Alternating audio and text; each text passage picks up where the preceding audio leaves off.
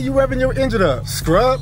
What you call me? Your vehicle's weak. What's under the hood? Don't worry about it. It's a Flex 96, kid. Man, your thing trash. We got you beat. We do this all day. It's done easily. Easily. Let's see. Let's see. Let's go.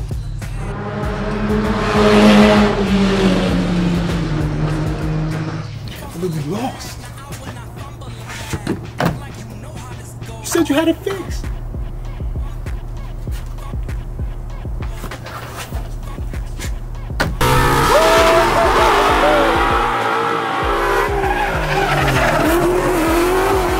So when you see us flying by at 100 miles an hour, or whatever it was, the spark plugs are repaired. The vehicle is functioning optimally.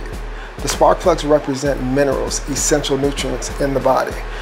This is the teaching of Dr. Joe Wallach. He's a veterinarian physician. He's a pathologist, did over 20,000 autopsies, 10 million chemistries. His work is held as a national treasure at the Smithsonian Institution, which is the largest research museum education complex in the world. What he learned is that anyone that died of a natural cause, they died because nutrients in deficiency was the cause.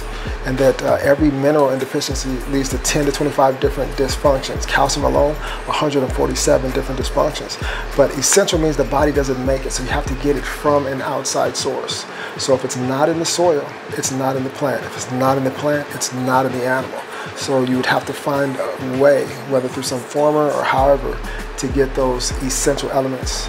And that's why supplementation becomes essential as insurance if you're unable to find another way to get those minerals.